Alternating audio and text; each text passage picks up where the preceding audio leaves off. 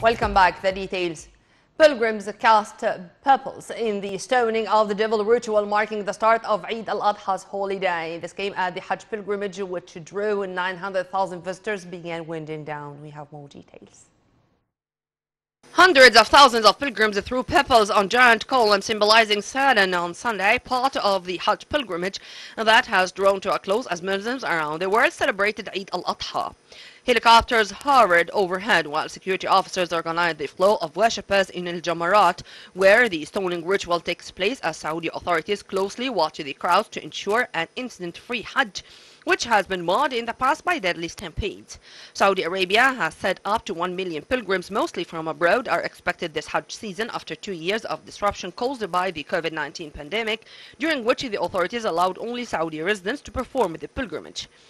That's down from some 2.6 million pilgrims who visited Islam's two holy sites in Mecca and Al-Medina for Hajj in 2019, and some 19 million others who attended the Umrah, a minor pilgrimage that can be performed at any time through the year.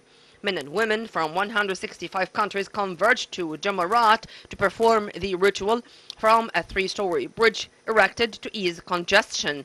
The Hajj started on Wednesday at the Grand Mosque in Mecca before an overnight stay in tents and prayers on Mount Arafat, where Holy Prophet Muhammad, peace be upon him, delivered his final sermon.